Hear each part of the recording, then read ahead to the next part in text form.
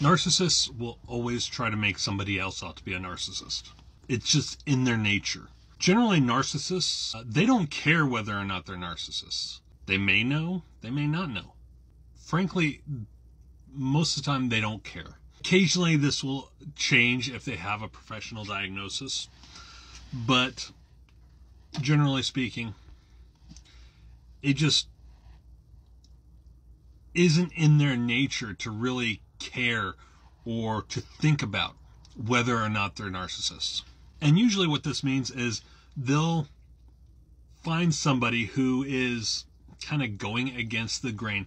They will find somebody who is like the family scapegoat, the black sheep of the family, somebody who is generally away from everybody else, somebody who's very introverted or doesn't have a lot of friends or just doesn't get along well with the family or whatever.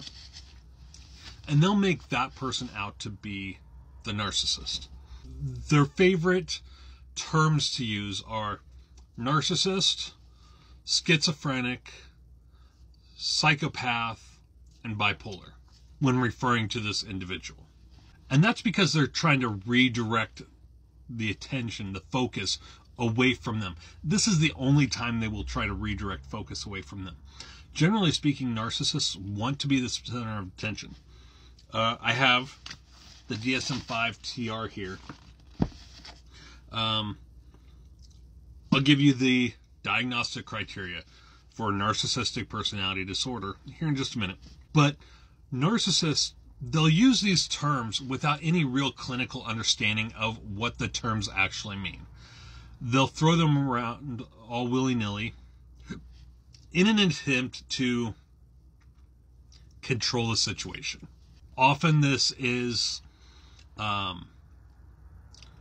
followed by gaslighting, manipulation, outright lies. What gaslighting is gaslighting is a lie wrapped in the truth. There's just enough truth to make it believable, to make you doubt your own sanity, to make you doubt your own memories. And they will really make you question whether or not you're remembering things accurately or if you're losing your mind. Now, a good rule of thumb is that if you're questioning whether or not you are a narcissist, then you probably aren't a narcissist. Because as I said in the beginning, narcissists generally don't care whether or not they're narcissists. They don't worry about it. It's not in their nature to really give a shit. Honestly, they want people to look up to them, to make them the center of attention. They want people to admire them. They want people to praise them. They just want the attention. And if you do anything that goes against what they want, they will make you out to be the narcissist. They will make you out to be all about you. Whether you are doing something for your own mental health, for your own physical health, for your own well-being, or whatever, they're going to make you out to be the narcissist because it goes against what they want.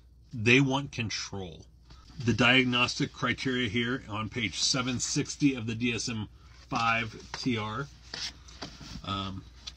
which is the Diagnostic Statistical Manual 5th edition text revision. This is the most recent version of the DSM.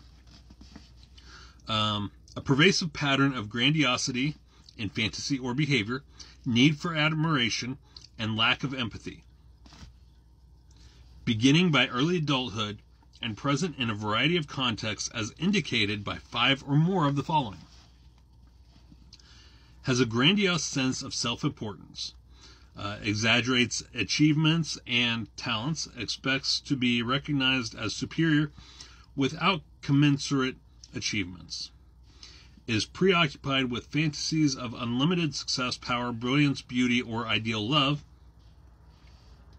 Believes that he or she is special and unique and can only be understood by or should associate with other special or high status people or institutions. requires excessive admiration, has a sense of entitlement, i.e. unreasonable expectations of especially favorable treatment or automatic compliance with his or her expectations, is interpersonally exploitative, takes advantage of others to achieve his or her own ends, lacks empathy, is unwilling to recognize or identify with the feelings and needs of others, is often envious of others or believes that others are envious of him or her, shows arrogant, haughty behaviors or attitudes. Now, in a family where narcissism is the norm, these narcissists, the extreme narcissists, will generally go unacknowledged by the rest of the family. It'll be the black sheep of the family, the one who doesn't follow the family norms, that will catch on to the narcissist. Now, that isn't to say everybody has narcissistic tendencies from time to time.